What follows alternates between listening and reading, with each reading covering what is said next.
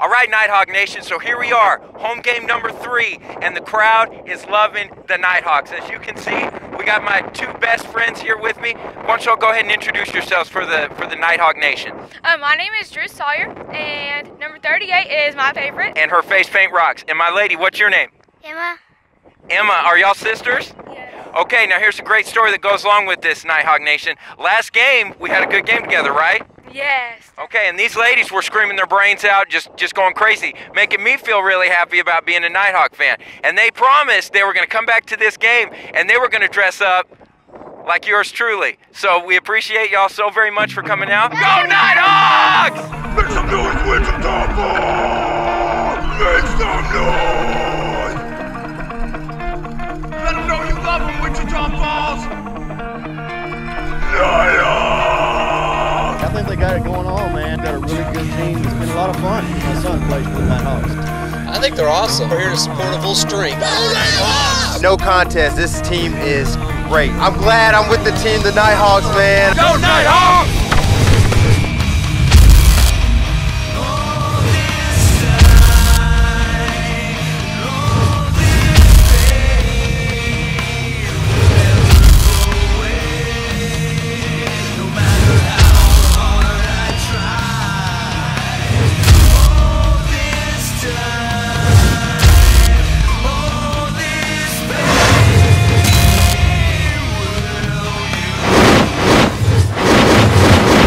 All right, here we are, Nighthawk Nation. This is our 3rd home game. This is the 5th game of the inaugural season for your Wichita Falls Nighthawks. Last week, the Nighthawks were away and came home with a victory over the Permian Basin Skyforce. We went down to Odessa, came back with a big W for Nighthawk Nation. What up? Love it. So here we are. It's a huge day for Wichita Falls, guys. You know why?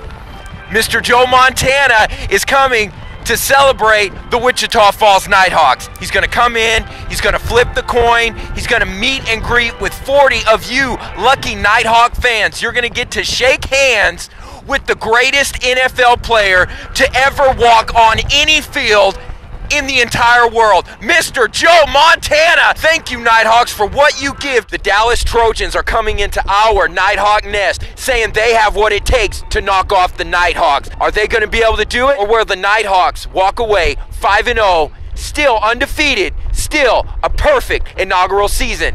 Let's find out.